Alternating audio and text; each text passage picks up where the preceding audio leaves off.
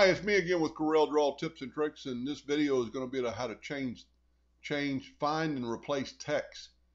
Uh, I've done a video almost like this before, but not with this many, and I'm fixing to run a job this next week, or really maybe even tomorrow, on these awards I make for this customer, and with a friend of mine, a neighbor that does a pretty neat awards, and it's on this stand, and he drills holes and puts a round block of wood on it. It's pretty cool. But anyway, I found the file, and a word of warning: from one year to the next, your laser might have gotten off.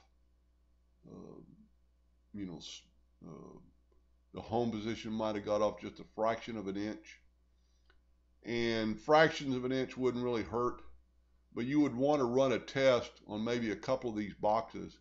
I've got some hairlines around this block of wood. So you might want to just pick a couple with your shape tool or with your select tool and select those two, and then go up to run, leave your laser lid open and have it vector around those couple or three or four or more to make sure you're in the right spot. But I've already got this laid out, and I want to change the text. It now says 2016, and I need to change it to 2017. And instead of going through and changing all these, it'd be a lot easier.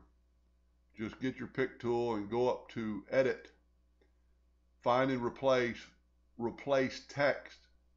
It'll ask you, I want to find 2016. I want to replace it with 2017, and replace all. And in that quick of time, it's changed all of them to 2017. And you're ready to run the job. That's why it's important to save your job and name it correctly so you can find it next year.